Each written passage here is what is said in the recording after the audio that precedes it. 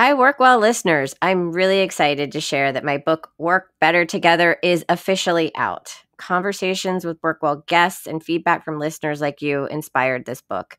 It's all about how to create a more human-centered workplace. And as we return to the office for many of us, this book can help you move forward into post-pandemic life with strategies and tools to strengthen your relationships and focus on your well-being. It's available now from your favorite book retailer. Burnout is a word we've all been hearing a lot about lately. And I know I'm not the only one who has had a personal experience with it. In fact, I'm sure that quite a few of you listening have probably experienced burnout yourself. But how have we gotten to a place where burnout has become an epidemic? And even more importantly, how do we move forward with effective strategies that address the real root causes of burnout? This is the Workwell podcast series.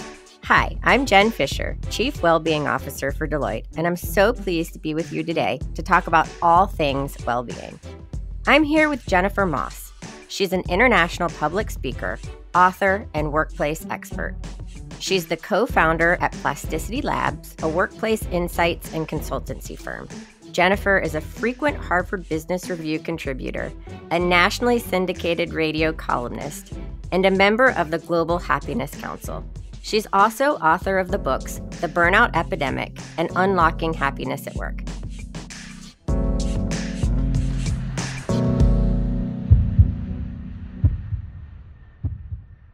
Jen, welcome to the show.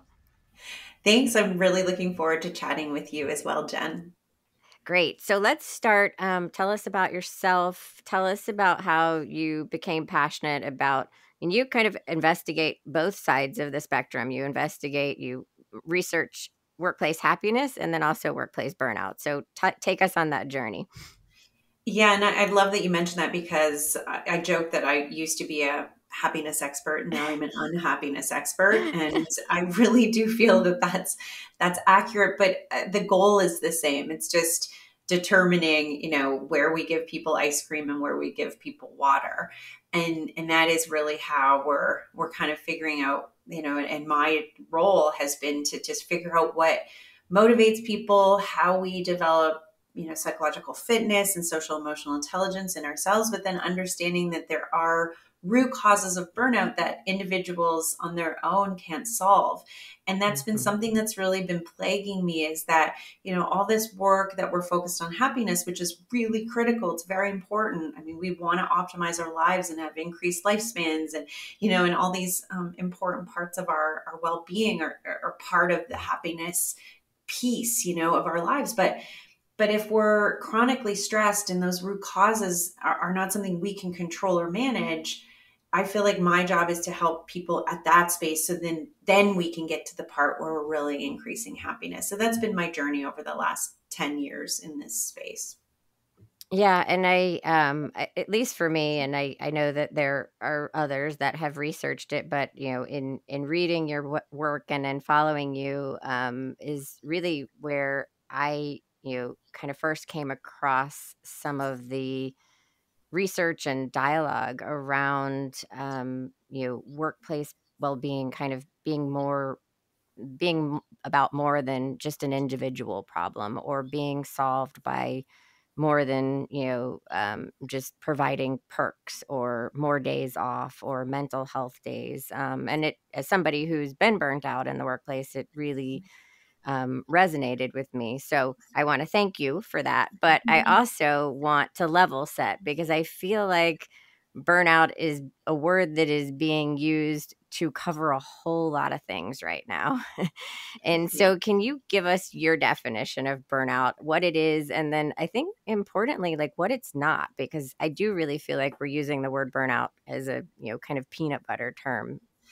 I love that explanation, and it's accurate. I mean, not enough people were talking about it before. Now everyone's talking about it. So I'm hoping that pendulum swing helps us to get somewhere in the middle. But for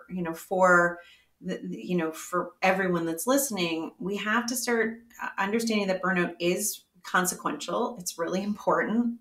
It is something that has catastrophic impacts. And it wasn't until 2019 where the World Health Organization actually Mhm. identified burnout as occupational stress. It's unmanageable stress at work, institutional stress left unmanaged.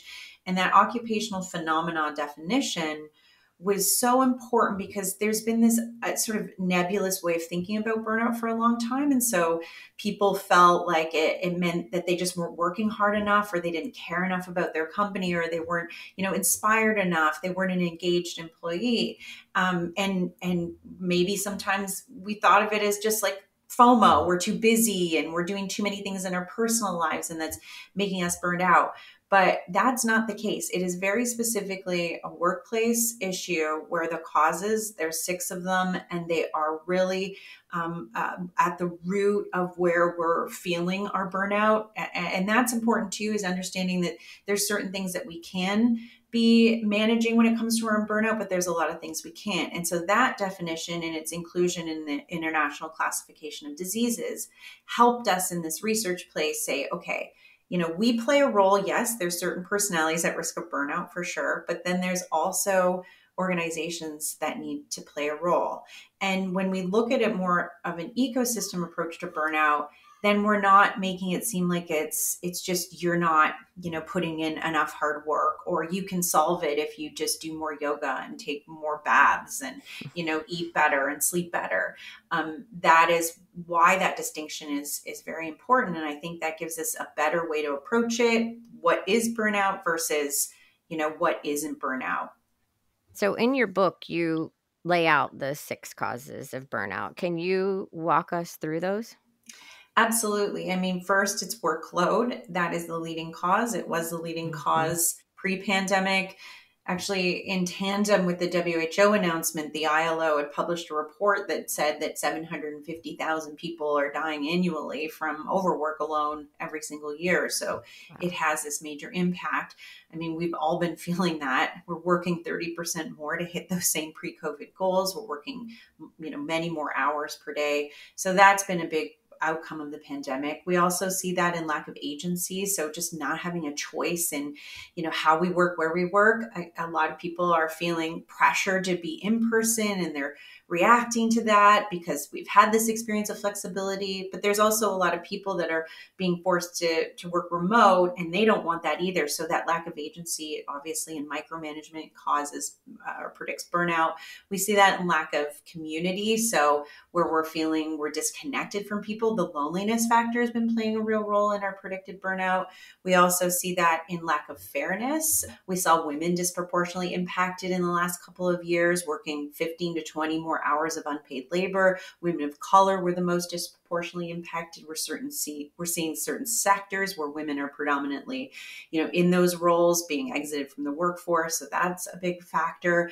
Lack of value for or recognition or sense of lack of compensation is a big part of it. So compensation is sort of a table stakes stuff. Mm. It's like we should just get that right. No one should feel like they're not being paid appropriately, but we do see that tied to lack of fairness, where it's not equal pay for equal work, but also in the lack of rewards aspect of it, people feeling like they're not being congratulated for their work or valued for their work. And sometimes when we're working really hard, we stop saying thank you to our peers. We stop making them feel like their work is valuable. That predicts burnout.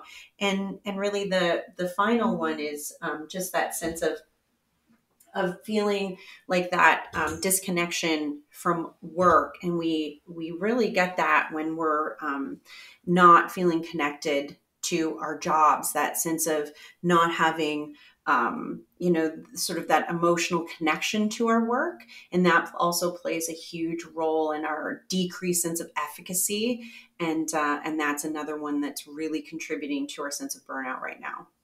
And that one I would assume is I guess, there's a lot of talk about kind of purpose and meaning in our work. Hmm. Yeah. Absolutely. That purpose and meaning. So when we have that mismatched sort of sense of values and skills, what happens is we're feeling like, we're, and this definitely happens when we're overworked, when there's so much workload, we don't have time to feel inspired.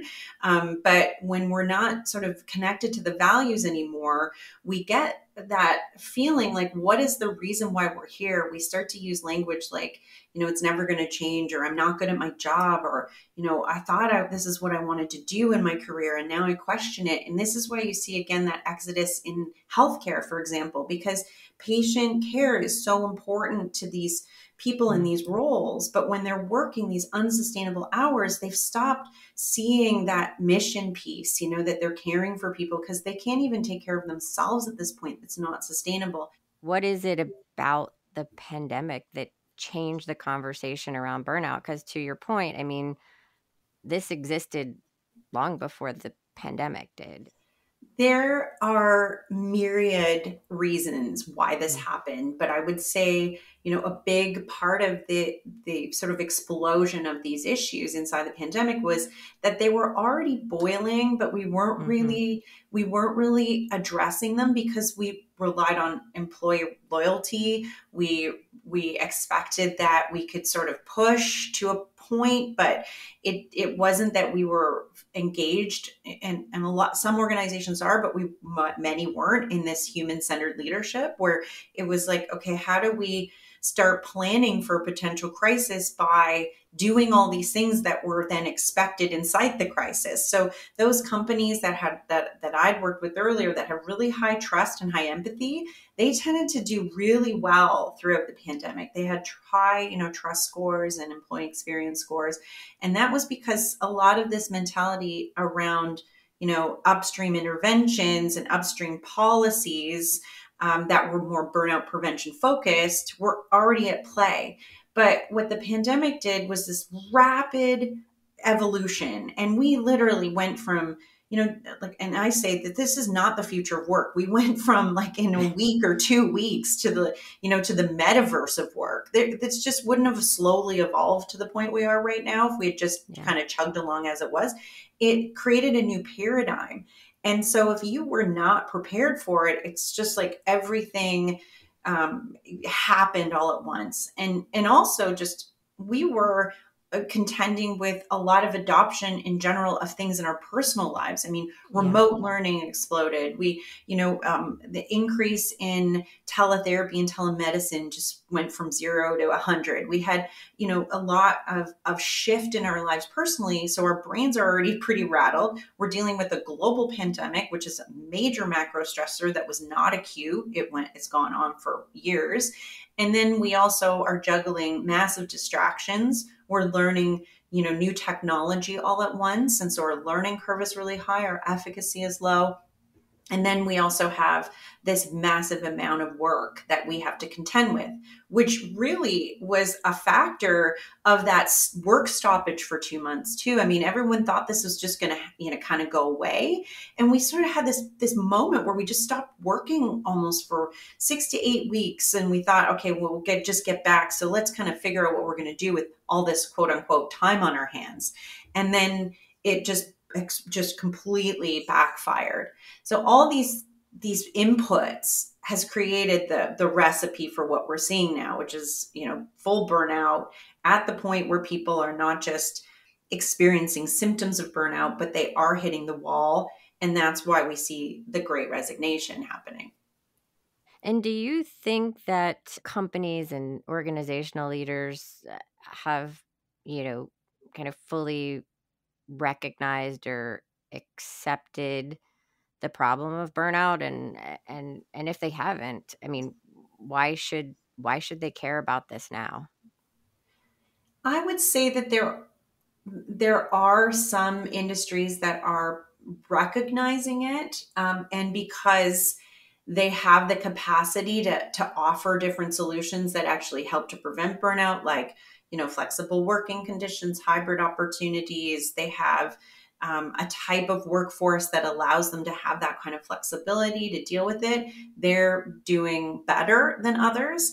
I think that there is a desire for this to all go away and for us to go back to before times so that it's easier, because this is a very challenging thing for leaders to have to manage a hybrid workforce and all of these issues around remote, engagement and productivity and all these issues. So I think there's a hope that the economy changes, so then the employee doesn't have as much power, which I think is really unfortunate.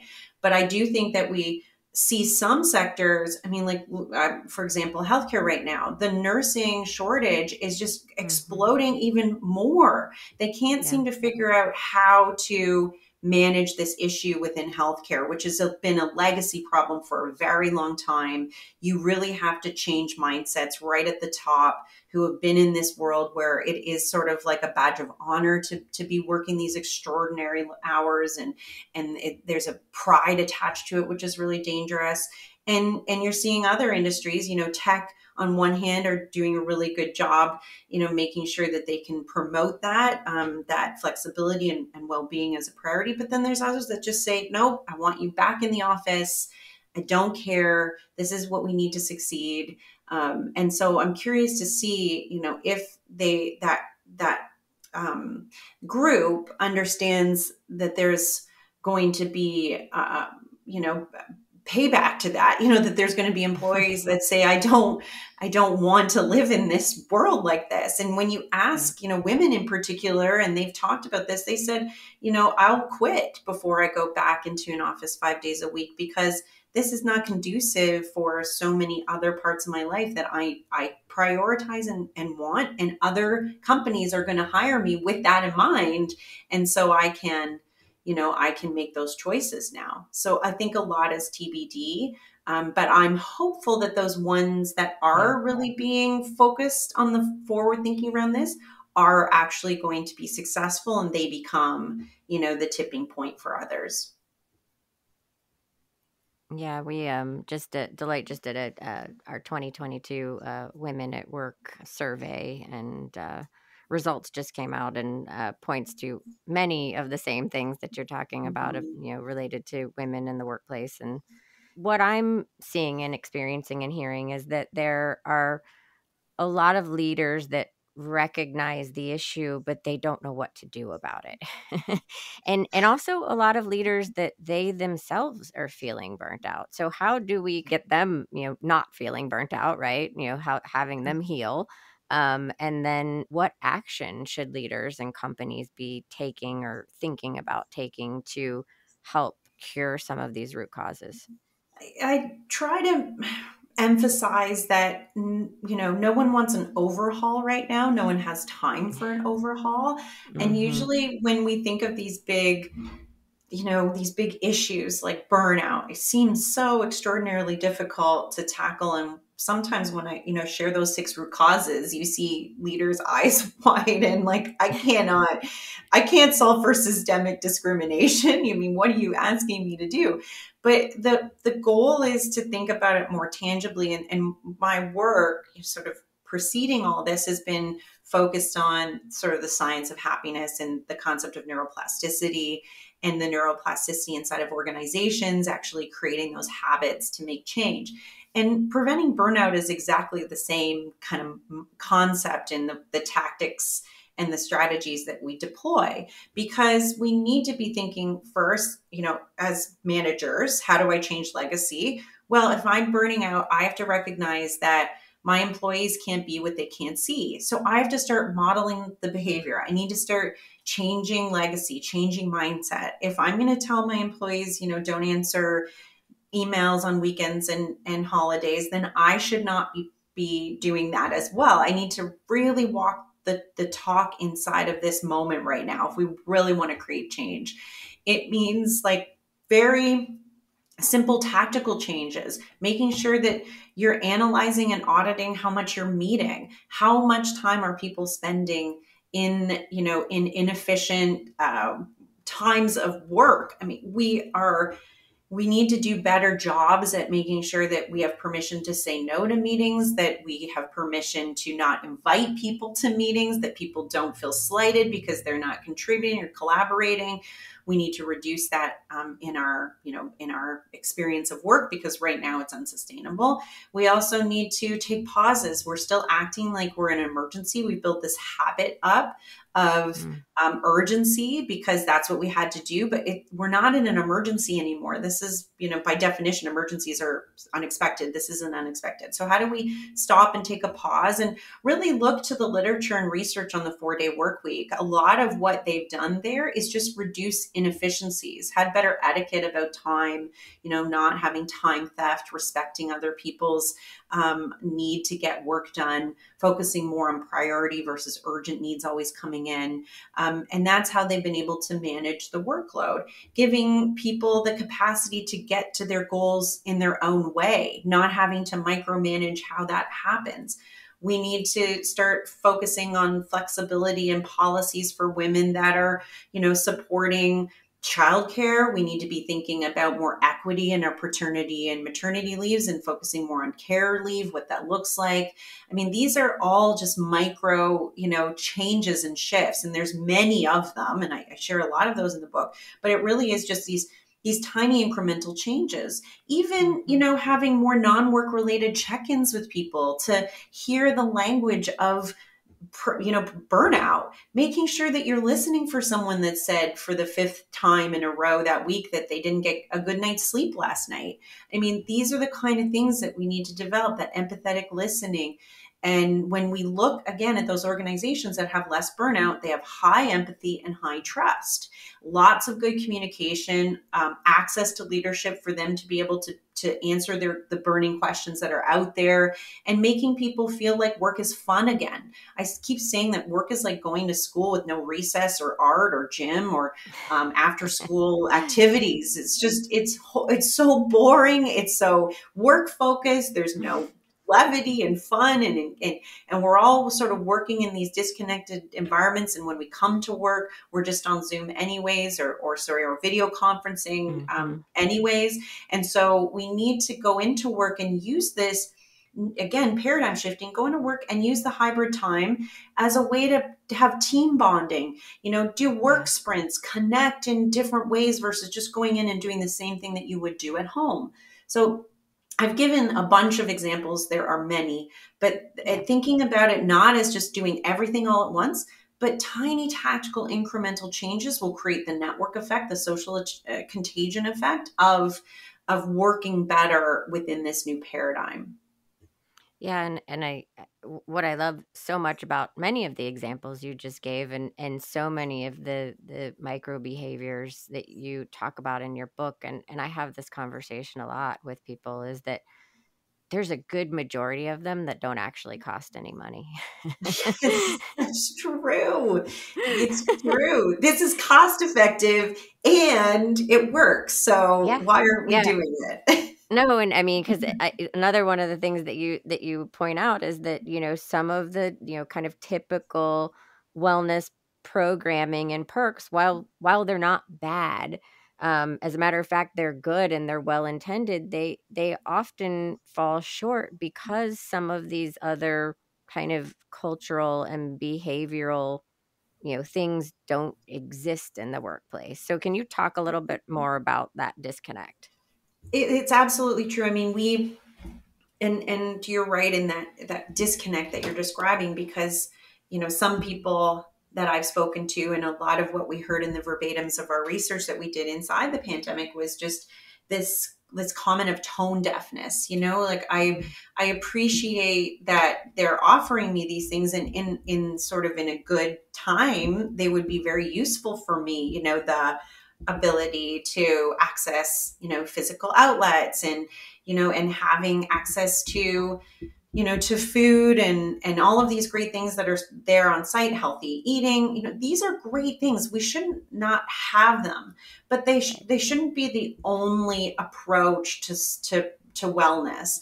And we need to kind of bifurcate, and this is what I've been saying, is bifurcate burnout prevention within the overall wellness strategy. So you're looking more at the upstream. I mentioned this upstream intervention where you're thinking, okay, if I want people to use our gym or use the gym subsidy or whatever it is that will help them from their wellness and optimization standpoint, I need to make sure that I manage workload so they can actually utilize that. Mhm. So those are the things that I get frustrated with is, we gave a week off to our burnout employees. Well, if we're not managing what that vacation debt's going to look like, or they come back and it's just the same amount of unsustainable workload, then that week off is going to do nothing for them other than add more work.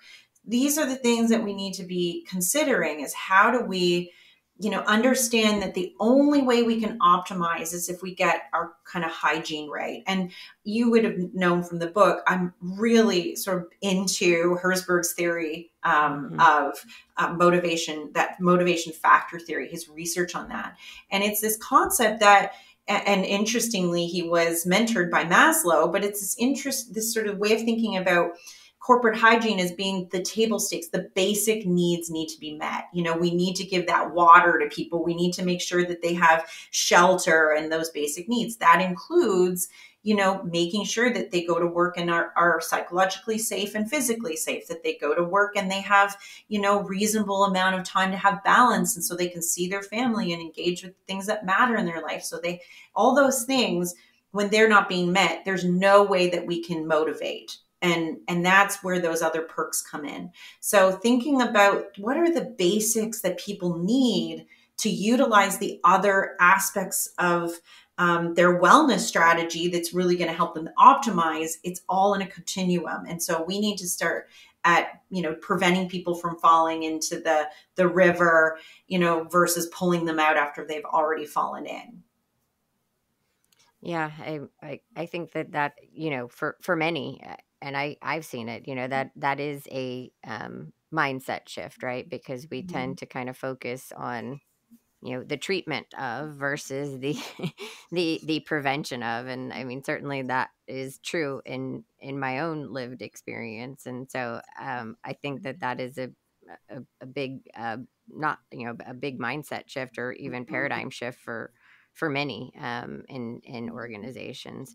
So how do we help those that are, managing teams, right? I mean, I find that those in the organization that aren't the most senior leaders and aren't, kind of the newest or most junior employees, but those that are kind of in the middle that are getting hit from all sides.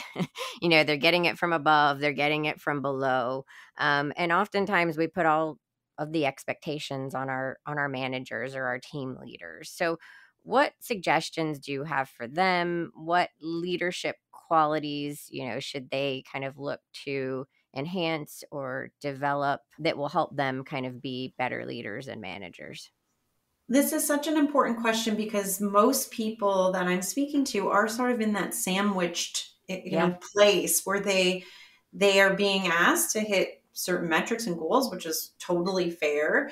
But they're also realizing that their team is max. So it's like, how do I actually do this? And it feels very challenging, almost impossible to ask more of the people that are already pretty burned out. But what we've seen too is just market demand and massive growth within certain organizations that are can't resource up enough, and we see a vacuum of attrition, which puts a lot of extra pressure on the team.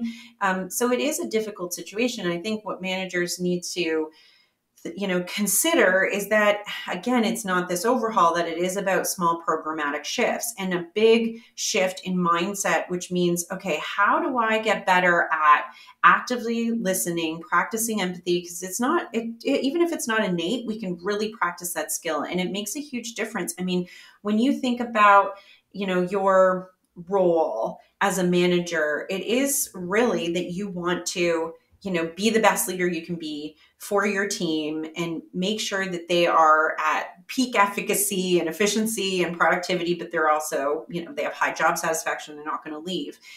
So there is that place that you play, or place that you have to kind of keep people.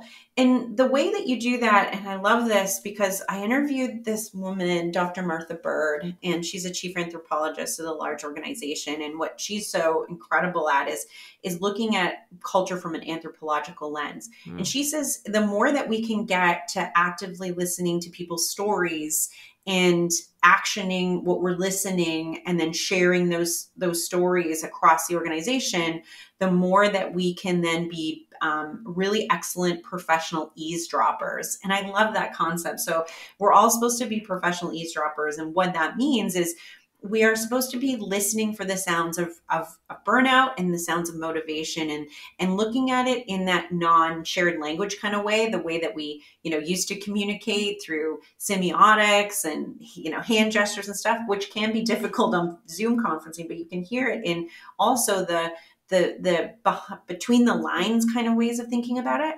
So she says, and I've really encouraged this non-work related check-in. And the way that you start with managers is just having this consistent and frequent meeting every single week. And some people are doing it, but I really recommend a format around this. And the reason I say this is because these coffee chats for a lot of people, like you see managers rolling their eyes saying it's just not working, no one's speaking, and I have too big of a team, so I'm not connecting with people. It just feels like more workload. I kind of hear that pushback, but I say, okay, create it as a formalized meeting that it's every week. Make sure that you're sharing too. You ask 3 questions. 1, how are you? People are going to lie. So then we say, okay, let's figure that out, because a lot of people say they're fine when they don't mean it. We have to dig deeper. And so we ask, name one thing that was a real stressor this week and name something that was kind of a high. Like, what were you really excited about in your life, in anything? And I mean, it can be professional, but the goal is to really talk about some things outside of work. And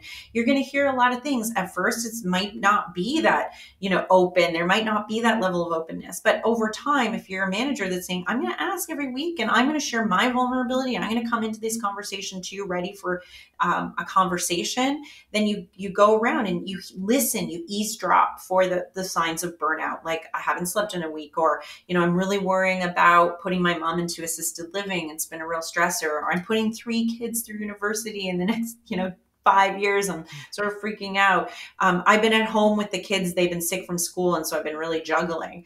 You as a manager then don't need to be a mental health professional, but you can be a mental health conduit. You can know within the EAP what kind of resources are there to help with financial help. Can you give a break to your single mom who is juggling kids by having more flexibility around hours, or maybe they don't need to attend meetings this week? You have this capacity to kind of be a conduit for that support. And then on the flip side, when people are sharing their motivations, like, I'm really pumped about this Broadway show that I'm going to go to. I can't wait to see it. I've been waiting, for the last 6 months.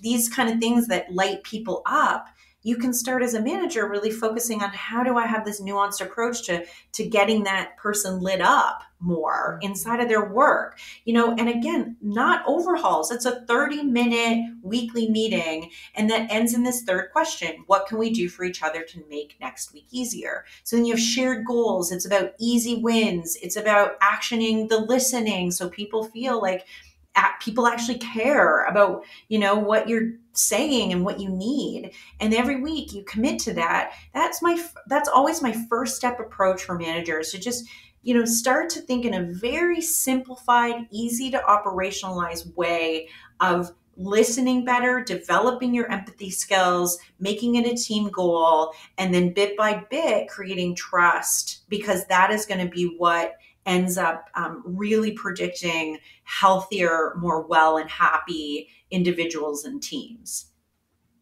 And I have to assume that after you do this for a while, you do create a sense of, you know, comfort where people, even outside of this weekly check-in are more willing and open to ask for what they need, or to, share kind of what's going on, and, ask of their teammates, for help, and, I guess in a sense creating that psychological safety on a team.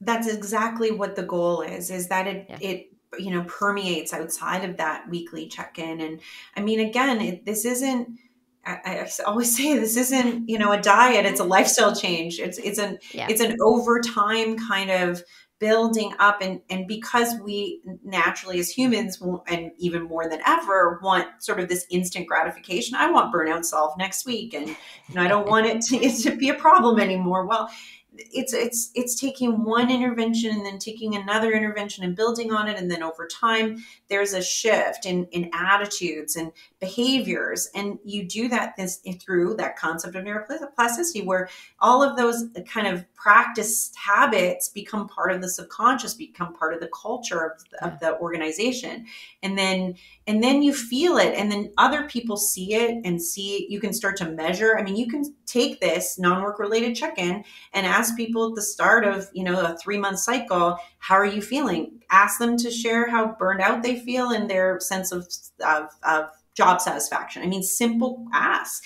And then in 3 months after, practicing this consistently, ask how people are feeling. There, you've got data now to reinforce why you're making these decisions. And that then allows you to go to upper management and say, this is a tactic I've been using. It's been really useful. People's, likelihood of not leaving in the next 6 months is really, improved. And that's how you then create advocacy to make these changes. Yeah. And over time, you just start to feel it. Like, culture is felt kind of in those proverbial walls now that we're not in office, but you feel it in the walls where we know when things are going well and when we're connected and we're trusting.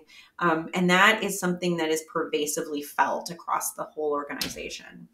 Yeah, I love that. And, I get a lot of, requests that, how can we fix burnout tomorrow? Right. And I tell people, Right. well, first of all, it took us a while to get where we are, right? Like, burnout doesn't Mhm. happen overnight as individuals or as an organization. So, we've been working on getting to this place for a while. It's going to take us a little while to get out of this place. So, It's so so you true. do have to, unfortunately, right? I wish there Yes, was a magic switch. me too.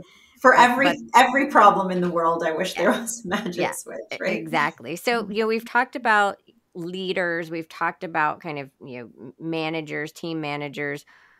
Let's talk about the individual, right? Because we've, you described how it's this ecosystem, right? It kind of requires everybody to prevent and protect all of us from burnout. So, what can we do as individuals to protect ourselves from burnout? It's important first to be able to identify what burnout looks like. It's high levels of exhaustion, depletion, feeling completely wiped out. Even if you feel like you slept the night before, the next morning you're sort of dragging yourself to get up, you're not motivated. Symptoms can also include depression, anxiety. So burnout is not necessarily depression or anxiety, but it can cause that. So you want to pay attention to that. We also, see it show up in just our behaviors. I mean, I just heard a stat a couple months ago that showers in 2021 were down 30%, and I thought that was such an interesting, statistic and data point. And it's funny in a lot of ways, but at the same time, it's also like a byproduct of being so burnt out, so exhausted that you stop caring about those things where you're not spending time on things that make you feel joy. You're not spending time with your friends. That is something we need to recognize if that's happening in ourselves. We also see that show up in just not feeling like we're effective. We're not good at our jobs. And also we're very cynical, where we start to think, nothing is going to change. It's always going to be like this. I can't, I'm hopeless. I can't make an impact. That really is how it shows up in ourselves. And so we want to be able to first identify it and give ourselves the compassion and the right label for it. It doesn't mean, oh, you're just not a good employee. You're just disengaged. That's a byproduct of being burned out. So first, that self-compassion. And then second, understanding that we've all gone through this experience of facing our mortality for several years. And a lot of our priorities have shifted. We've learned these amazing skills like, cognitive optimism and social emotional flexibility. I mean, we've had to adapt to change, and we need to recognize and pat ourselves on the back for just every single day doing what we do in such an extraordinary way in the middle of this experience, this global pandemic that's still around us, and reminding ourselves of that. We need to step back from toxic productivity. A lot of what happened in that first part of the pandemic was, oh, well, here I am, for example, I'm a mom of a 14-year old, a 12-year-old, and an 8-year-old. And our kids were at home for extraordinary amount of time. Like in Canada, it was just a long shutdown. I think the kids were out of school for almost 16 months in total. It was just really long. And so what I found at the beginning was I'm, barely able to unload and load the dishwasher until its capacity every day. And I'm trying to juggle writing a book on burnout in the middle of a global pandemic. I mean, that was extraordinary and ironic. And I think that, and this sense of always having to urgently respond to everything that's coming at us, has made us feel this threat of urgency now. Every time we hear a ping or a noise, we feel like we have to respond. We feel like we need to manage client needs urgently or above all else. We have to constantly feel this sense of above and beyond.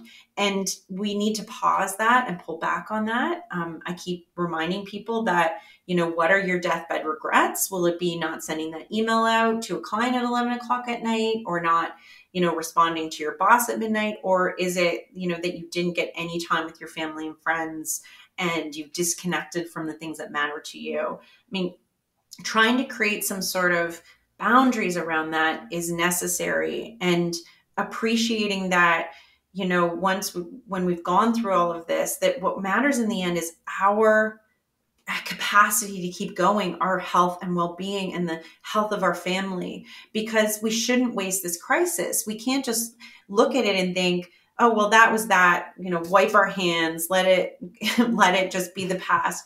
We need to say, okay, what are we going to take from this that's transformational and useful, and shaping like the benefit of our future and the future of our kids and our family, because that's actually what's more meaningful. And until we get to that point, I think as leaders, and changing that mindset about ourselves, there's no way that we're going to be able to prevent burnout for our teams. We have to adopt that mindset, because if not, like I said, there'll be invisible pressures consistently that we are, whether we realize it or not, are placing on the people that we are leading. So that is, if you want to stop burnout, today, you better stop, you better prevent burnout in yourself today by taking on a lot of those, a lot of those changes in your mentality. You know, I just had like a major like aha moment because my story and the way I ended up as chief well-being officer for Deloitte is through my own story of burnout. And I have been um kind of trying to figure out, like, there's a difference in the burnout that I'm seeing now versus kind of the burnout that I felt. And I think, some of the kind of easier differences is that, we're talking about it more. 7 years ago, we Mhm. weren't talking about it, especially in the workplace. It just was something that, like, if you were experiencing it, you didn't talk about it. But what I've noticed is a real difference is what you were just saying about this, this energy, this, what we need to take away from this. Like, I've been seeing and noticing from people that are experiencing burnout or kind of coming through burnout, this real passion and energy to change things. Mhm. And I think that's, part of what's driving the great resignation too, is like, until we change things. And it's a we, it's not an until Mhm. you change things, right? There's not pointing fingers, but until we change things for the better, for the greater good of all of us. Um, then I'm not going back to, what got me burnt out to begin with. And to me, that's kind of the biggest difference, at least that, I'm seeing now from what I went through, right? Is there's this, this common desire to recognize, and this, need to change things so that we can all move forward in a better way. And I wasn't able to actually verbalize or really describe that in the way that you just did. So thank you. I don't know if you have a response or a reaction to that, but I can't think of a better way to end our conversation today, because that just meant so much to me personally. I love, that sentiment, and I agree. And I think that is what has been so, I don't know, elevating for me, or what has just made me want to be engaged in this conversation even more, is that I felt myself a level of hopelessness that no one was going to be really paying attention. And I Mhm. hate that it took this crisis to get people to pay attention. But sometimes it does take a bottom line issue. Sometimes it does take a rallying cry and an energy behind someone. And often the way that we build resiliency, actually not often, always, resiliency is built is by going through trauma. That's how we develop the skills to rebound. And this could be a post-traumatic growth moment for workplaces and the workforce overall, because it's going to remind us what work is supposed to be. It shouldn't be that only 20% of the workforce is engaged. It should be that we are happy at work. It's fuel. We spend 50% of our waking lives there. It should be what drives us and makes us excited, and we want to show up to work. And everyone plays a role in making that happen. And when that happens, it's like super fuel. It is so exciting and transformational. And so if we can take what we've learned and just power up the future of work with that learning, I think it could be really exciting. It's just that everyone has to recognize that there's a long way to go to get that, but don't ignore what happened. Take the learning and apply it to the future of work.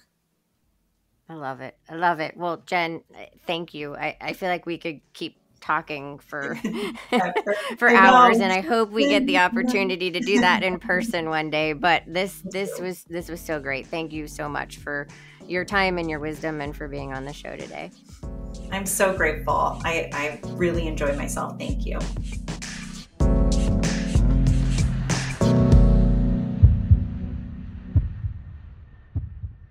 I'm so grateful Jennifer could be with us today to talk about happiness and burnout at work. Thank you to our producers, Rivet 360, and our listeners. You can find the Workwell podcast series on Deloitte.com, or you can visit various podcatchers using the keyword Workwell, all one word, to hear more. And if you like the show, don't forget to subscribe so you get all of our future episodes. If you have a topic you'd like to hear on the Workwell podcast series, or maybe a story you would like to share, please reach out to me on LinkedIn. My profile is under the name Jen Fisher, or on Twitter at JenFish23. We're always open to your recommendations and feedback. And of course, if you like what you hear, please share, post, and like this podcast. Thank you, and be well. The information, opinions, and recommendations expressed by guests on this Deloitte podcast series are for general information and should not be considered as specific advice or services.